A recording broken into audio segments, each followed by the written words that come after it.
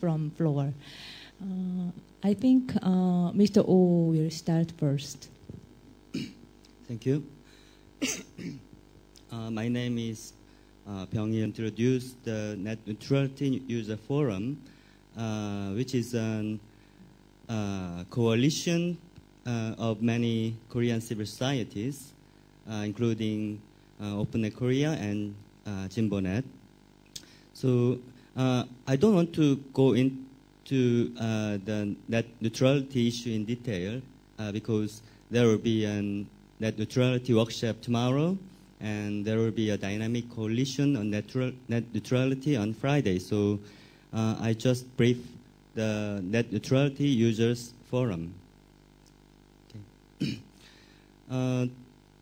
Last May, the famous Korean mobile app service, KakaoTalk, launched a new mVoIP service named VoiceTalk.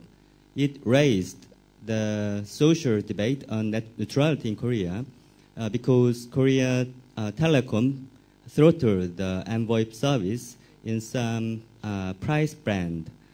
But it's not the first that VoiceTalk is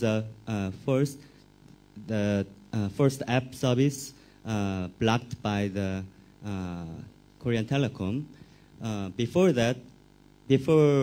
last year, many other mVoIP services, such as Naver Line and Town My People and Skype and Viber, also be throttled by the telecom.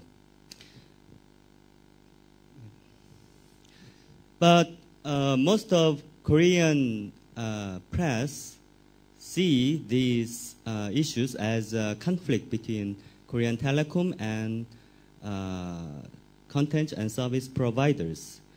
But we don't see like that. Korean civil society see this matter as a future of the internet because it's not a matter Korean user can use the mVoIP service for a cheaper price, but a matter will give the power to regulate the traffic of the internet to the Korean Telecom. So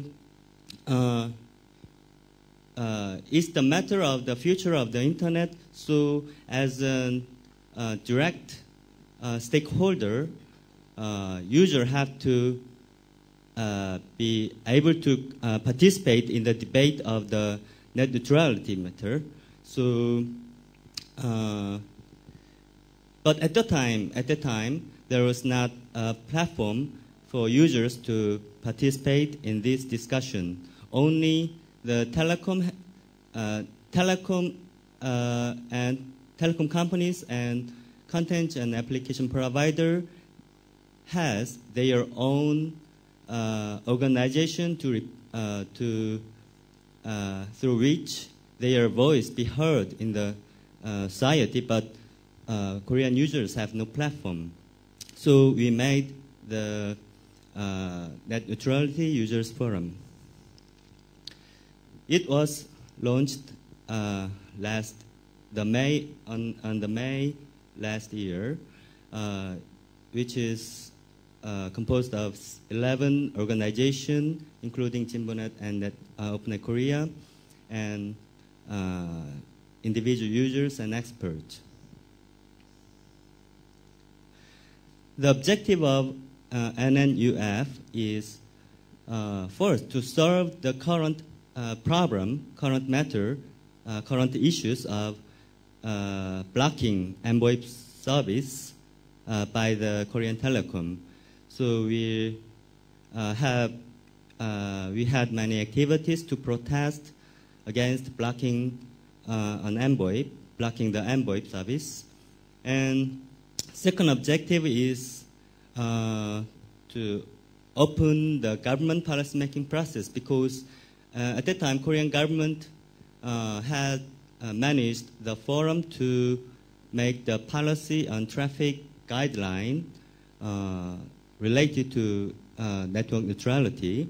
So we want to participate in that discussion, but the governmental policy forum was not was closed, was managed in the closed manner, so we cannot participate in that discussion. Third objective is to propose alternative policies on net neutrality. So we proposed several opinion documents to the government. Finally, network neutrality issue is not an issue only in South Korea, but the global issues. So we hope to participate in global cooperation and dialogue. So, as you know, in the Internet Governance Forum, this year, Net Neutrality Dynamic Coalition was launched. So there will be a first meeting on Friday. But before that, we participated in the online discussion on net neutrality and to making the net neutrality model framework. After launching last May, we had many activity, such as we had several open forums on the issues of net neutrality, and had a lecture and seminar for the public, because most of Korean press or the users don't understand what is the issue of network neutrality and what is the concept or what's the problem in detail. So we try to make public awareness through various lectures and seminars. And we raised several legal actions. Before launching the NNUF, Jimbonet raised a question of blocking the envoy to the Korea Communication Commission and Fair Trade Commission and Human Rights Commission in Korea.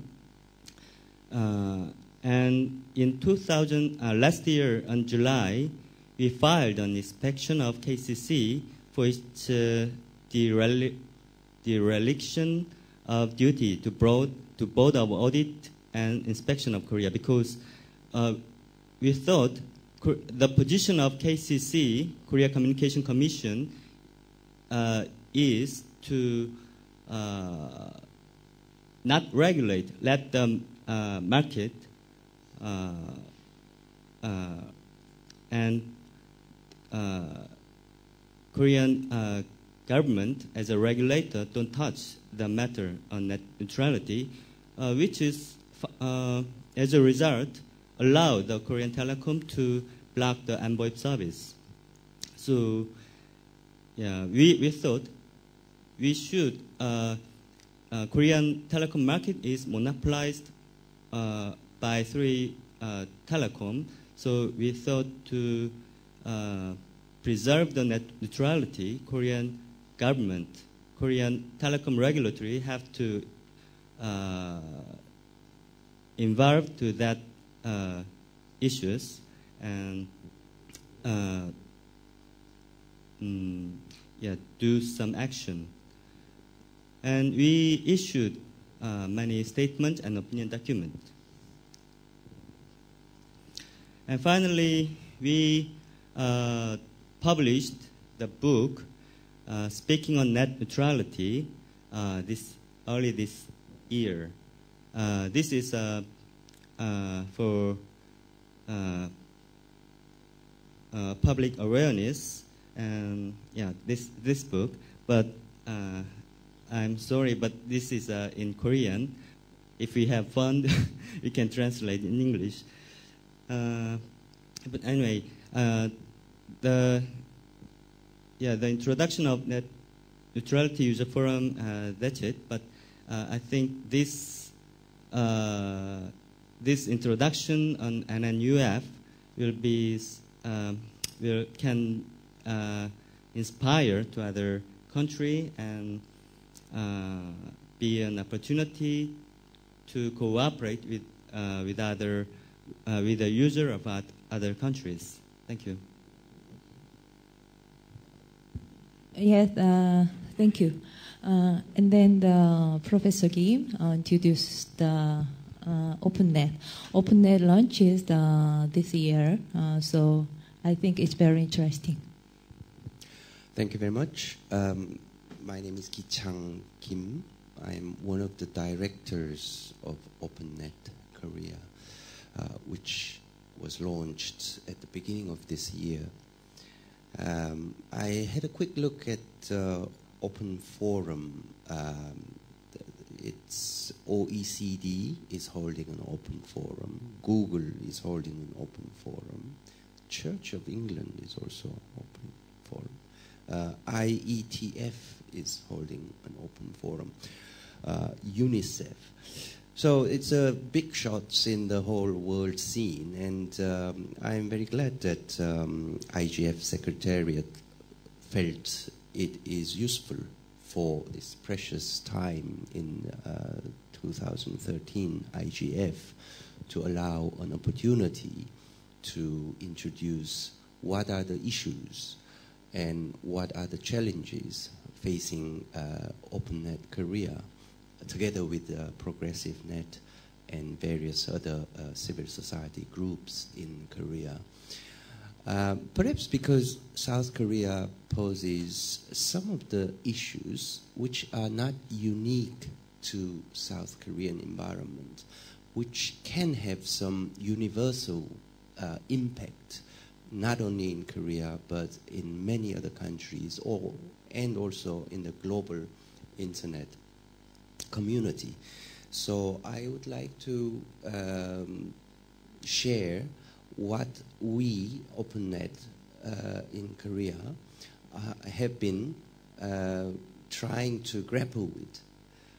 Could I ask Ji-hwan to, yes. Just a quick background information. South Korea and the internet, perhaps some people have already heard something about South Korea being the broadband heaven. South Korea is one of the countries where network connectivity is very, very advanced. And also at the age of mobile devices, South Korea is also excelling in both hardware manufacturing and also in the network connectivity infrastructure. So the rate of penetration of long-term evolution grade of mobile network is also very high in Korea.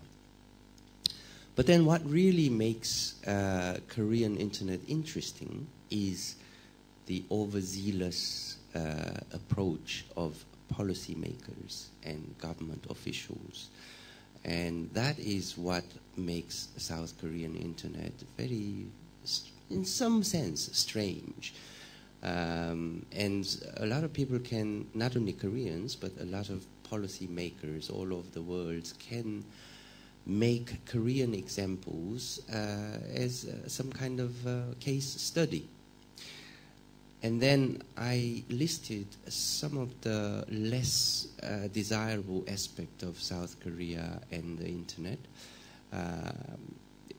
Many studies show that South Korea is among the top countries where spam emails originate from. And that shows a lot of things about the situation of South Korea. Spam mails are sent from breached user machines. So that shows South Korea has very high rate of user machines which have been breached, which security is not very nice. Maybe some would think that, well, it's individual PCs, their problem, so what is it such a big deal? But then I think the security individual PC, it's individual's possession, but it also has a great deal of implication in the internet, how secure individuals' machines are maintained. And that depends on policy as well. It is not only a question of individuals' ability, it is also very closely connected to what kind of policy is implemented and enforced in that country. South Korean policy somehow systematically provokes users to adopt a very risky behavior. And also, South Korean government required mandatory verification of user identity from 2007. That created South Korean internet some sort of island insulated from the rest of the world. And it was not good for the industry, not good for the content providers, internet-based content providers. It's not good for the users. It didn't do any good to the law enforcement agencies. In the end, it was considered to be a failure. So 2012, the Constitutional Court ruled that the legislation is unconstitutional. So that legislation is gone, but then there is still a requirement, a legal requirement, for identifying game users. The legislation which was declared unconstitutional dealt with posting any kind of writing or text or images, any kind of online content on some of the popular websites. That is declared unconstitutional. But there still exists legislation which requires game users to identify their true offline identity. The reason is to find out about whether they are of full age or whether they are minors. In other words, protection of minor is still a legitimate concern, and there exists legislation which aims to address that concern.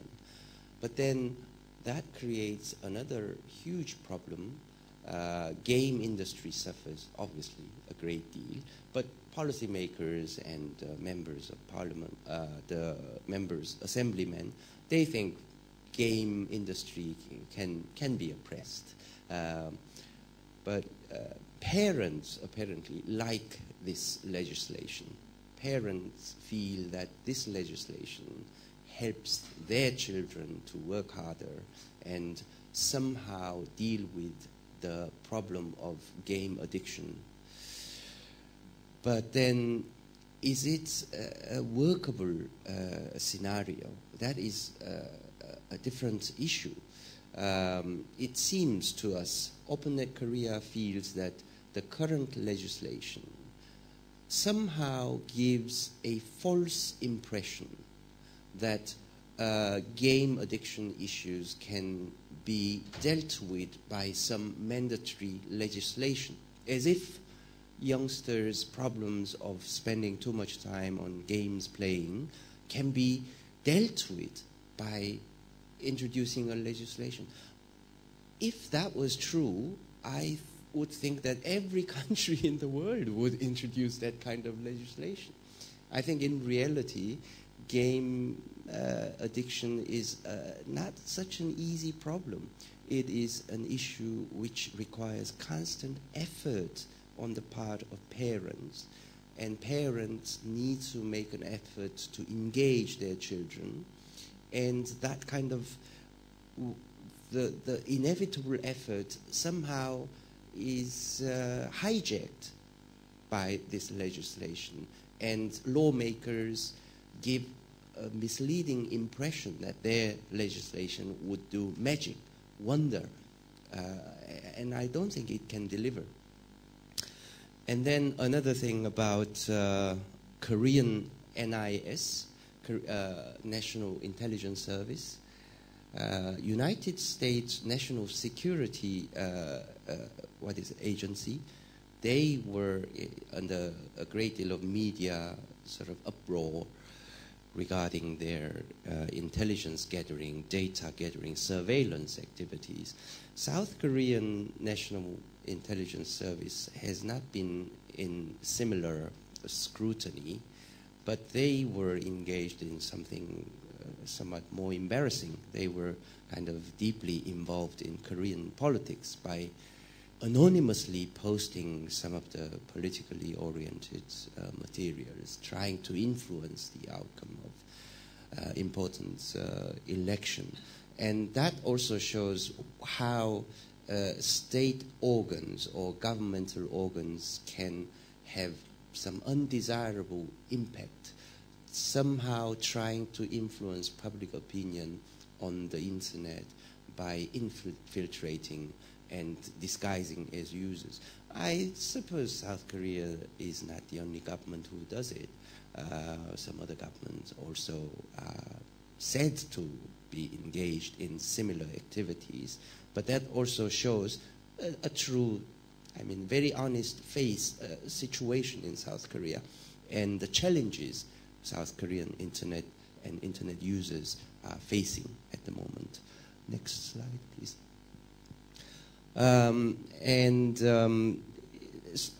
Unlike some of the more rosy and glowing media coverage about South Korea being very advanced, the undesirable aspect of South Korean internet is quite numerous. I selected only a few of them. First, robots.txt, as you would all know, it can control the access of search engine robots. If you run a website, you can decide which part of your website material should be available to search engines. Normally you wouldn't want to block search engines from indexing your material, because otherwise, if you don't allow search engines, people won't be able to search you.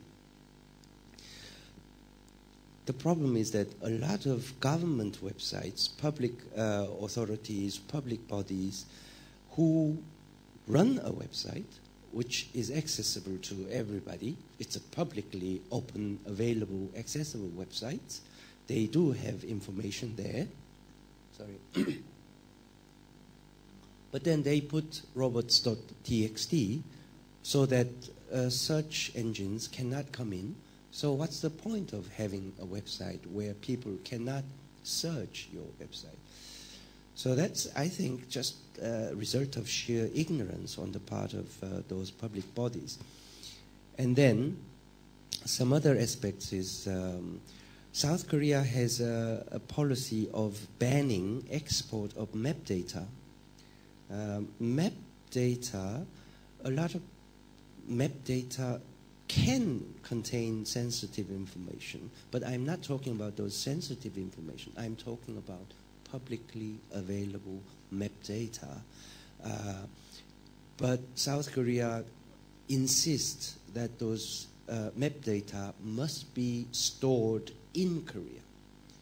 So Korean service providers can offer map service using those map data stored and operated in a server located in Korea. But overseas service providers cannot operate Korean map data. That is bizarre, because everyone in the world can, if they connect to a Korean web service provider, for example, Daum.net, they can have access to Korean map data. Whether it's North Koreans or Chinese, whatever, anyone can have access. But Apple, for example, or Garmin is a very big navigation hardware software provider. They cannot make use of Korean map data, so they cannot offer navigation service. So that's a very strange situation. Location data is different from map data. If you want to do business or write an application which uses location data, you have to report to government authorities. That's also very strange. And Korea has a national PKI system which requires every user to have digital certificate. And that created a number of technical and business-related problems. There are also legislations which have been introduced by politically motivated assemblymen. One such legislation is that we have mandatory takedown rule. Many countries in the world have takedown notice and takedown regime for copyright infringement. So if you believe that your copyright is infringed by this particular posting, you can ask that posting to be taken down, and site operator can just automatically take it down, and then that is notified to the original poster, and if poster believes that that does not infringe, then site operator can just resuscitate, and then these two people can fight. That is a very well-known system. Many countries have it, and that removes the burden from site operator having to judge whether this infringes or not infringe. That's all okay in my view, or at least that is, you know, more or less working in many countries. However, South Korea has a different, in addition to copyright infringement notice takedown regime, in addition to that, we have a takedown legislation for generally all unlawful material, which is very, very vast and which is very often used for alleged defamation. And politicians or big companies, they use this particular legislation to forcibly remove any content which they find a little bit embarrassing, somewhat uncomfortable. They allege this is defamatory, take it down, and then site operators are obliged to take it down. This is a very serious infringement against freedom of expression on the internet. And this legislation is somewhat, you know, one of the few legislations in the world. Also, we are facing more broad challenge, which is necessitated by paradigm shift in copyright. Copyright is a very important issue in the internet.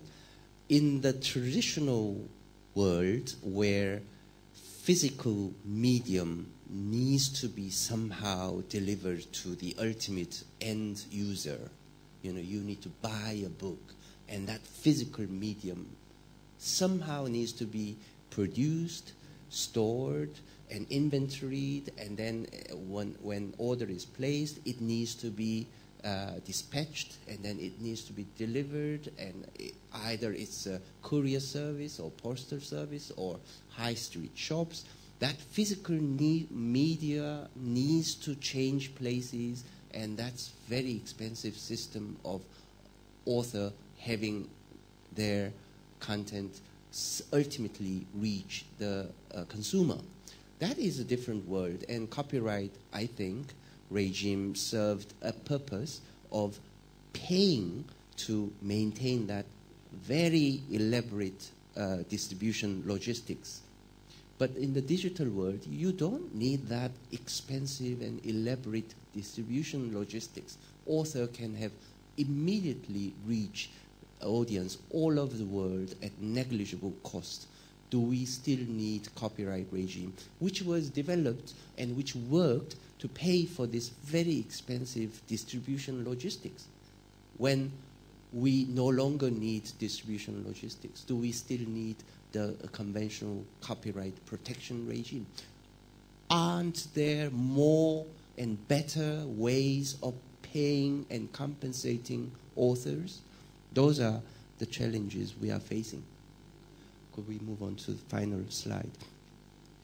OpenNet Korea is dealing with these topics. We deal with freedom of expression issues, oppression from government, and also freedom from surveillance, and also reforming unreasonable regulations is an area where OpenNet devotes quite a lot of resource.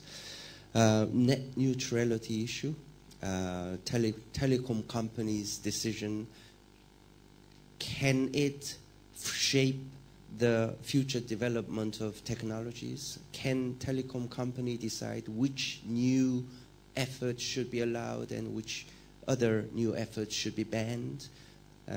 Also, we are vigorously pursuing open data policy. So those are the issues we are tackling. And finally, if we move on to the next slide, we do these things. We do blogging. Blogging is mainly to give accurate and timely analysis of pending policy issues. To whom? To news reporters, I think. I think it is important that the media and news report, they are aware of the accurate information and accurate system. And then we campaign for law reform. We approach assemblymen and we push legislation. And we are also doing public interest lawsuits, which my friend Chi Hwan will speak a little bit more. And we offer modest scholarships and research grants. And that's it for OpenNet Korea. Yes, thank you. It's very kind explanation. Yes. Are there any questions or comments? Yes. Yeah, I think we should go to the discussion about this speech. Okay. Yes, Mr. Ba will be introduced and discuss. Hello, my name is Joan Park, a lawyer working for OpenNet. OpenNet Korea has conducted campaigns in adopting the right policy and correcting wrong policy in such a way that internet users are directly involved, especially with regard to policies that are implemented through the laws. OpenNet has represented the interest of users with respect to internet policies in conjunction with other civil organizations, including JimboNet and other NGOs in Korea, by planning direct and effective campaigns that can affect the legislation as well as the policies. In some cases, it may be necessary to resolve the problem directly through a lawsuit. Therefore, we OpenNet has performed several public interest litigation this year. And I will briefly introduce some of the activities of OpenNet Korea this year.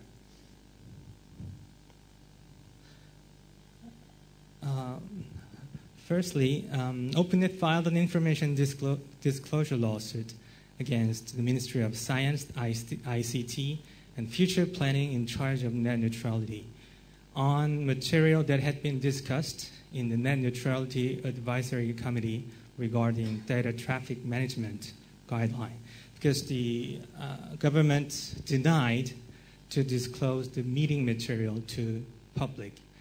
I think it is important to guarantee openness and equity to participating in setting net neutrality norm process. Prerequisite of openness is to guarantee anyone to full access to all information. That is why OpenNet filed the lawsuit. And secondly, regarding civil action, SK Telecom and KT, the major telecommunication company in Korea, have blocked lower data plan user cannot use the mVoIP service using 3G or 4G data network. OpenNet, as well as with JimboNet and other NGOs in Korea, filed a lawsuit against SKT and KT for their practice of discriminating users arbitrarily, violated the fair competition law, which prevents business entity from abusing its market dominance. That was civil action that OpenNet had filed. And thirdly, we have raised several constitutional lawsuits. Current Korean juvenile protection law and game industry law impose identification duty, as Mr. Kim has already mentioned, which means any user has to give his or her real name to access material that government issues as harmful to minors under 19, as well as online games. OpenNet filed a lawsuit challenging the constitutionality regarding the right to know, and as well as free speech right this year. And lastly, regarding legislation movement in Korea, current electric financial transaction law has burdened the people to use only public authentication key, the national PKI key, when they buy something online exceeding $300. But national PK system in Korea has been criticized that it is quite vulnerable to hackers' attack, and it also restricts competitivity of online security market. OpenNet with lawmaker drafted the revision of the electric financial transaction law, which allows other authentication methods, as well as national PKI. Mr. Ki-Chang Kim has engaged in this issue for about more than 7 years, and I hope that he will elaborate on this issue after my presentation. That was my presentation, and thank you for your attention. Yes, thank you. I think the left time is very little. How about getting additional information from the panelists? I'm sure we are all waiting for questions from the floor, but just one thing I would like to add about mVoIP lawsuit.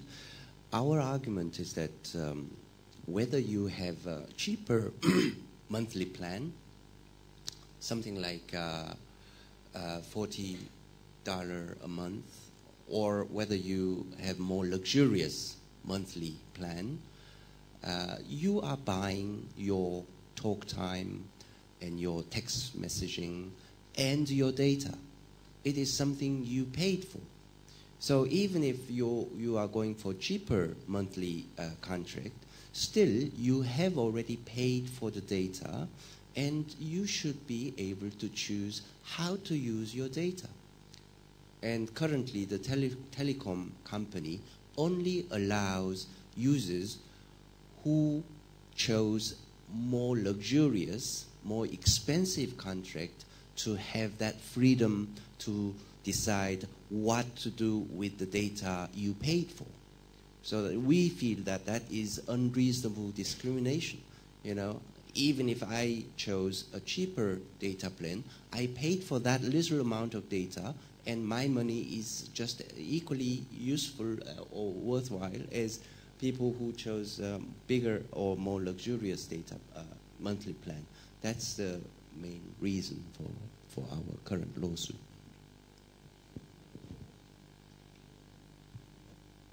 Are there any comments from remote participation? No, okay.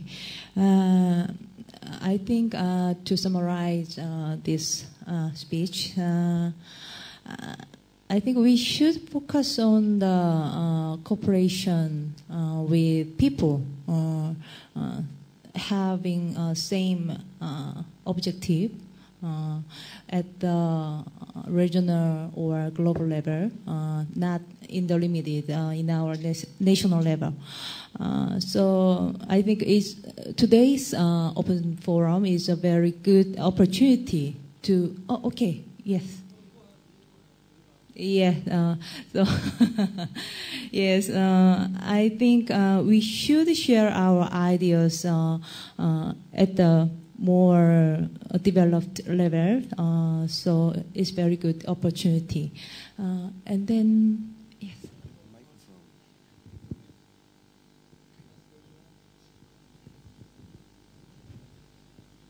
Okay.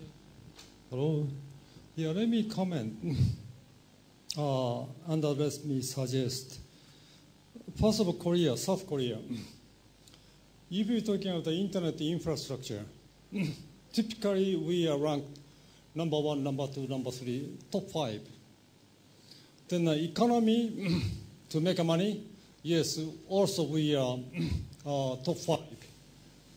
This is one good aspect. The other aspect, I just saw the Internet Freedom House report that ranked the Korea 19 around the Brazil, Azerbaijan, Uganda. And this discrepancy, why in some area, infrastructure, the sort of technology area, we are top 5, and then like a soft area, like internet freedom, we are not too high. And this discrepancy is the one, I guess, why we have so many NGO, internet NGO in Korea, and they are struggling to addressing those problems. And ideally, we should have a similar the ranking.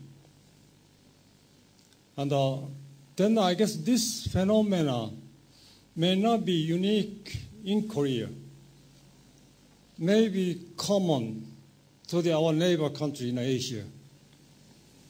So my suggestion is for next year, let's try to get other NGO in our neighboring country, like China, Japan, Taiwan, Southeast Asia, and let them, each one of them sort of present 5 minutes each, then have a discussion. Do we have something in common? Or this is unique to the Korea and a few countries? That's something we don't know yet. And then one advertisement. I'm the co-moderator of the workshop on Thursday morning, 9 o'clock.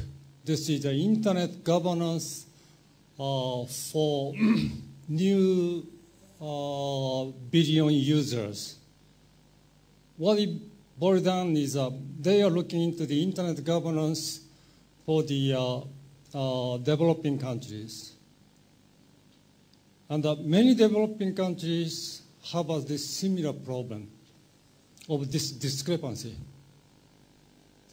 And you may come to this session, 9 o'clock, and then you may raise this issue of Korea. Either you can define Korea as a developed country in terms of the technology, or developing country or underdeveloped country in terms of those soft area. And we'll see. And unfortunately, even though I'm the co-moderator, I can attend the meeting because I have another workshop which I'm moderating. Thank you. One of the reasons I think of why there is this fairly big discrepancy between technical advancement or economic advancement on the one hand, and other more complex issues surrounding the use of internet, is perhaps government officials have difficulty having accurate understanding of the ramifications of the policies they take. Quite often, government officials are approached by either industry or academia. So some companies who have come up with some sort of business ideas or some technology hiding their agenda of making money, and they approach government officials with this very rosy description of the growth potential of this particular technology. And government officials can easily be led to believe that this is the way forward and mobilize the public resource into this particular field. Sometimes it's academia, the professors, who advise government officials. And whichever is the case, in Korea so far, the result is that officials somehow invoke power and mandatory, some form of mandatory, some form of forcible reallocation of resources are taking place, so that market selection or selection by technical excellence do not work. It's the policy decision which cripples the future course of development. And that's what happens with regard to national PKI. This morning I heard from participants from Kenya or Vietnam and some other countries who come to me and say their governments are also about to introduce this digital certificate. And actually it's South Korean government who kind of paid those governments to adopt PKI. If it is a good technology, why does government have to go around and pay money so that these other governments buy this structure? I think if it's a good technology, it should be able to survive in the market. And when government is involved to promote a particular technology, I think it's a clearest sign that that technology is bound to fail. And this is a very endemic problem of South Korean policy making regarding internet. Government is supporting a technology which is no longer viable in the market simply because at some point some industry interested party approached officials or academic professors advised government wrongly.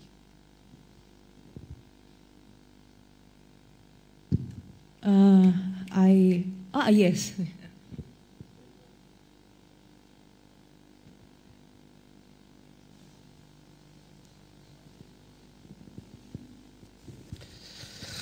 Just a simple comment to the question of discrepancy of broadband heaven and the bad public policy regarding internet.